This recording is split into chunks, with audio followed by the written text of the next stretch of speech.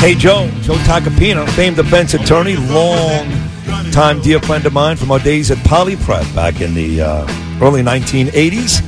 And now, again, has gone on to superstardom as a defense attorney here, not just in the United States, but in Europe as well. He's on his way to court this morning, but a big story that we've talked about today, besides The Bachelor and the Jets, is this Brooklyn DA, this psycho Eric Gonzalez, who wants to basically free criminals. Now, for defense attorneys, that may be good news, right, Bernie? They fight like hell just to keep criminals out of jail. Well, yeah.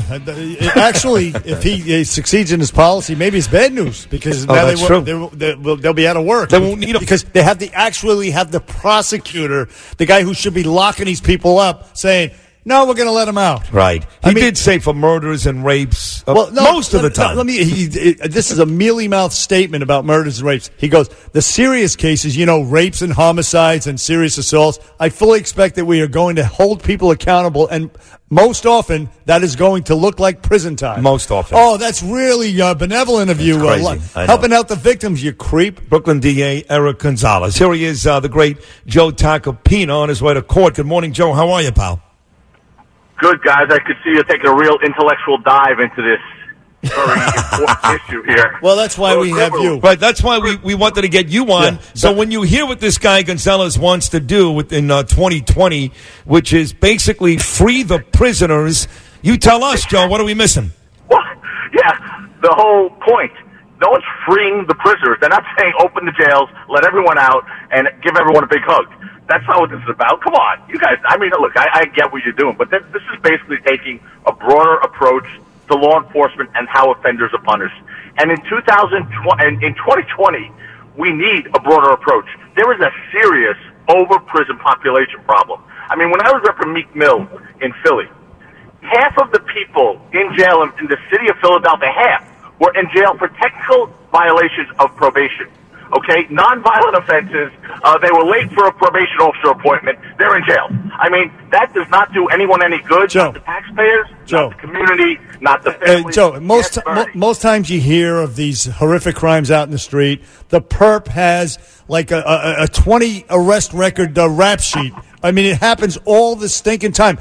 Build more prisons. Build more jails. You can't let these people out on the street. Look, remember the Kennedy Foundation? Let's post bail for these poor guys. They can't afford it themselves. How many of them did not show up in court? They curtail that program. That's not the answer, letting these people out in the street. Bernie, no one is saying, and you got to, come on, I want you guys to read it. I could make a bet right now that neither of you read the entire 52-page report of D.A. Gonzalez. And by the way, it's not just Eric Gonzalez. No, Jill read it for us. Yeah, it's exactly, and you're wrong. It's also former New York State Chief Judge Jonathan Lippman, who's on this committee, who's pushing this initiative. That's a very, conservative former chief judge. This is not all about liberals and letting people out of jail. I mean, this is about prison reform and doing something that's contemporaneous with our society now. It's not saying someone who's a violent criminal doesn't get jail time. It's not, they're talking about offenses like marijuana offenses. People are in jail for marijuana offenses. I mean, if this were the way we conducted our criminal justice system, there'd be no one left at the Sid and Bernie show to do the damn show. Well, you know what? I got to tell you, you just completely changed my mind, because I'm being completely honest. I'm capable of doing that when I hear facts. And, if you're telling me that, you believe that the prisons are too crowded, I'm with you. Even a lady like Alice Johnson got pardoned by Donald Trump not that long ago because she was in jail for like 30 years over a stupid marijuana sale. If you're talking about people not committing heinous crimes that are being kept in prisons, overcrowding prisons and making it worse for all of us, then you're right. That's all it is, Sid. If you read the report, nobody, Eric Gonzalez, who is a very good DA, believe it or not, is not saying, let everyone out. Like, someone commits a rape, a murder, a violent crime, a robbery, an assault. Just let them walk out of prison. Let's give them, some educational classes. No, he's talking about other types of crimes that really tend to put a strain on our system that we're not built for. And that's what we're talking about here. This is not about violent criminals going free. But is it possible, Joe, is it possible that you take a guy who hasn't committed a violent crime yet, okay, and under Gonzalez's new deal here coming up in 2020, that guy gets let out.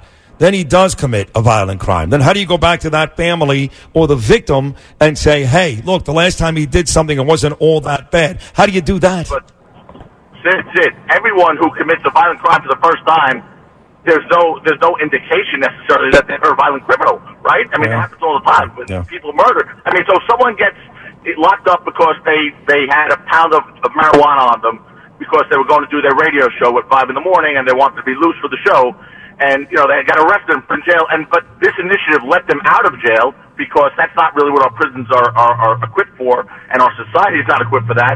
And then they go out a month later and kill somebody. There's no correlation to someone who's smoking a joint and someone who's going to decapitate somebody, in a Target or something like that. No, but that's it. There's no correlation. You see it all the time. You see the guy tried to push somebody onto the tracks or something, and he has, again, 15 prior arrests, and he was let out on $1,000 cash bail or something stupid like that, ridiculous. If you err on the side of leniency, innocent people will be victimized. I guarantee you that. But this is not error. First of all, I don't see that old Bernie. I was a prosecutor, as you know. I'm a defense lawyer. I've not seen anyone with 15 convictions who committed a violent crime get out on $1,000 bail. They don't get out, okay? They just don't. That doesn't happen. But, this is not error on the side of leniency. It's erring on the side of reform. We have to adapt to our society's needs. We don't have enough prison space to keep people in jail for technical violations of probation, for misdemeanor offenses, for a second DWI, for a marijuana offense. We just don't have it. And it's not, by the way, what our society needs. It rips the guts out of society. I mean, I know this is not easy for you guys based on your politics to comprehend, but, you're taking someone away from their family, someone away from the community. No, that's not a shot. That's a fact. I love you guys. You know that. You're my brother. No, listen, you changed my mind.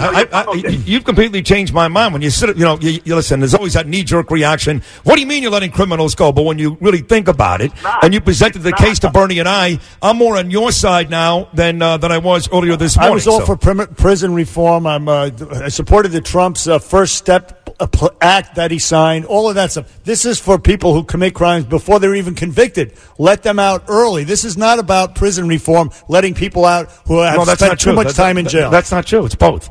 It's both. Well, people don't get not according to the article, anyway. Okay. All right, well, listen. I think this is a good initiative. I really do, guys. I don't think this is going to be a situation where victims are saying, oh, my God, my husband was murdered by some lunatic, and now he's walking around the street in some community service program. That's not going to happen. Please, believe me. Okay, listen, great as always. Good luck in court today. Thank you for a great performance. Fired up and terrific job. Thank you, Joe Tacopina. We love you. Thank you. Okay, boys. Excellent job. The great Joe Tacopina. We'll take a break.